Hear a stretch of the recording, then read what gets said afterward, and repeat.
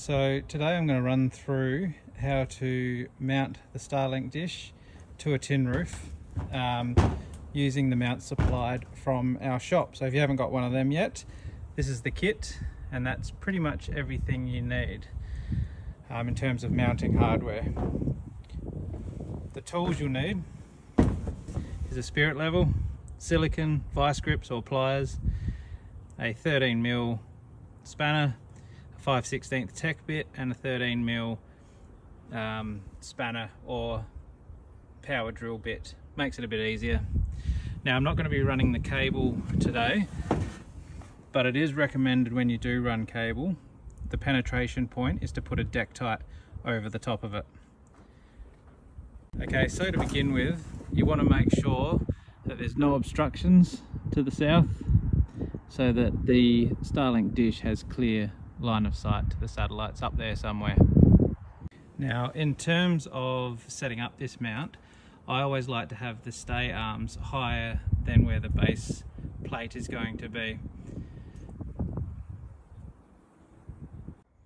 When screwing in the base plate, look for the row of techs running along and line up the holes matching with the base plate itself.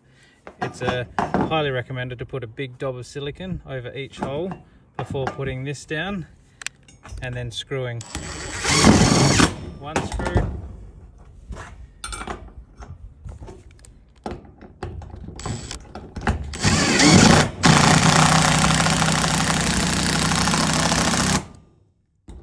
and the second screw into place. The base plate is now securely locked. I just want to reiterate, always put silicone underneath those holes. Attaching the main pole to the base plate is fairly simple. You just line up the two holes, as this is harder with one hand, and then put the bolt through those two and tighten, like so. Now that I have two hands, or one hand. Don't tighten firmly just yet, we still have to do the stay bars.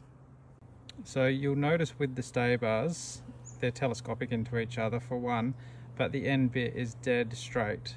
It is a good idea to get vice grips or pliers just to bend them up a little bit, just to add the angle to the stay bar, like so. You can see the angle, do that at both ends. Just to add with the stay bars from the main pole, it's good to have them evenly angled, just to add extra support in both directions.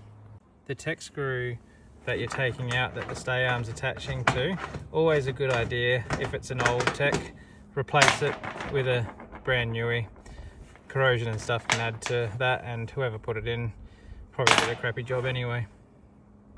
If you're in a hurricane or like monsoonal type area, these attachments here add to the water sealing. They're a good idea to use regardless, as they add to the waterproofing measures of the tech.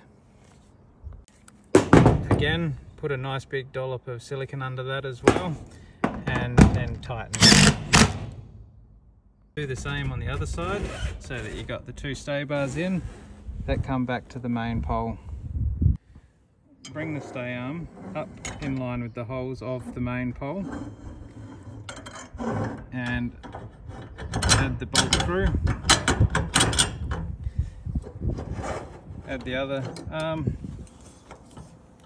Apologies for the camera angle, I've only got two hands. And then tighten that screw and you're set. Once that's bolted in, you'll notice the main pole can move in and out. This is where we need spirit level. And we move the pole back until we get level on the back side and level from the side as well. Once you have level, find the little tech screws, and then down the base of the stay arms is a small hole. This is where you put the tech in to maintain the level of the mount. Once the techs are in on both stay arms, the bracket's in place and as solid as a rock. Next, grab your Starlink dish. You'll have to have your cable already run up either through the tube or on the outside, depending what you like to do, and insert it. when inserting the Starlink dish, line the locking nut up with the cable groove, and then you'll need to use a little bit of force to bring it down and click. Now from here, I've been told you got to grab the mask and shake it and say, that's not going anywhere.